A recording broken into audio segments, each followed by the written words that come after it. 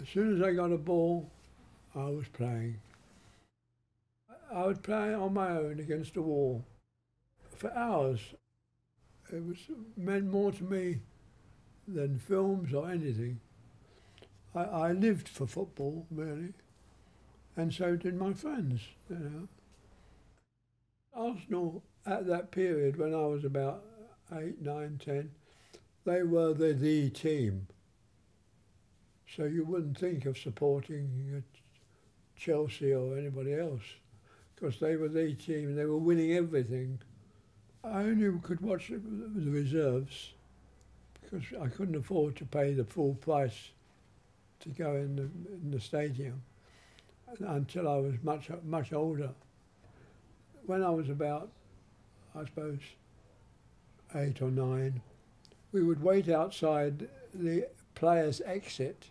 We always used to say, "Carry your bag, mister." It was about 200 or 300 yards to the tube station, and we would carry their bags to the tube station.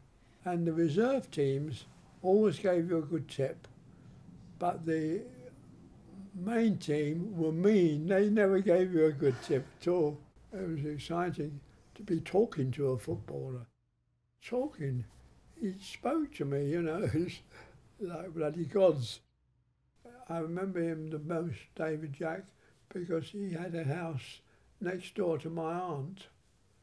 And I used to deliberately go over there to my aunt, and I knew he would probably come next door.